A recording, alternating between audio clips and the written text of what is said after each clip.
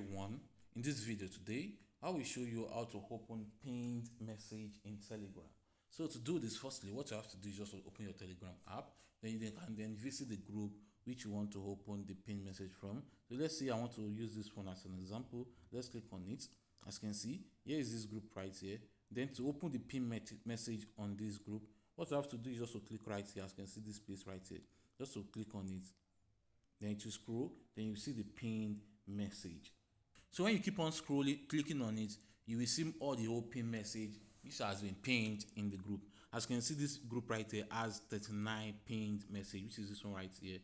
So when you keep on tapping on it, you start seeing all the pinned message in the group.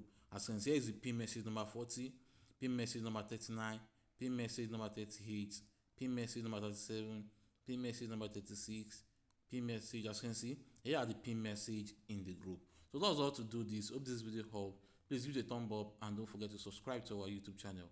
See you in the next video.